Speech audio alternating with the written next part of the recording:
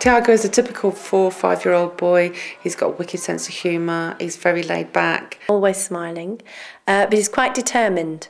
So he wants to walk, and so is constantly asking his TAs to, help him to walk. Happy, easygoing little boy. Tiago was very young when he was first diagnosed with cerebral palsy, so I don't think I noticed the difference very much to begin with, because he was just cooing in the way that other children do. We met a speech and language therapist when Tiago was about 6 months old, and that was mainly working on feeding and looking at the mouth muscles that way.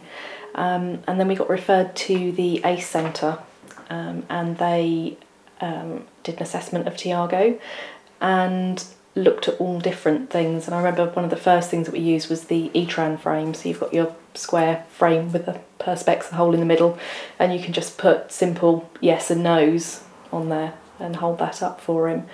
So we quite quickly moved on to having 4 corners, and we would have different choices of things to do. And I remember an assessment where the ACE Centre came here with the Toys to Talk project, and they brought with them a train that he could then operate. And we had, do you want the train to stop? Do you want it to go? Do you want it to go through a tunnel?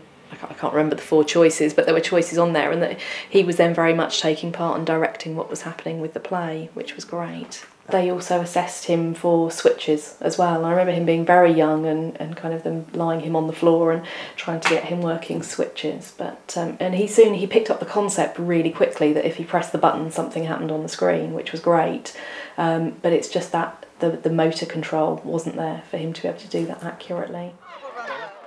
I have been really heartwarmed, if that's the word, by the way he has integrated into just about everything.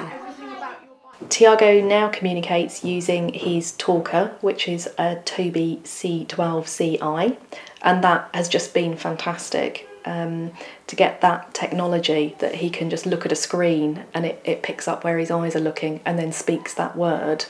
And I think the potential of it is just massive. I got new clothes. Tiago, have you got a question? Was it scary? Whereas with the eye gaze, he's just sailed through it, and he can now email with it. So he's emailing a friend who lives in Cumbria, and he emails 2 people he goes to school with. Backward. And he's been on Skype as well, which is just fantastic. I don't know how to use those things, and Tiago's using it. What are the strongest vegetables in the world? Mussel sprouts. Yeah, mussel sprouts. With news time, he can ask questions. He can tell people what he did at the weekend or what he got for Christmas. If he's got a show and tell, he can use that. Talking with friends, if he wants to tell a joke, he uses that. His phonics. For a particular activity, we'll add the fringe vocabulary to that as well. So we've been doing traditional tales and nursery rhymes. So it'll have his core words, and then around that, if this week we're doing the gingerbread man, so it'll have like gingerbread man and oven and the fox and the old woman, the old man chasing the thing. So that'll all be there, so he can make sentences and talk about it. I want him to go to university. I expect that to happen, and he knows that he's got to leave at 18. Yeah, I think to have friendships, to be able to have genuine friendships and to be able to communicate with friends on his own. And at the moment, he's quite reliant on having a communication partner.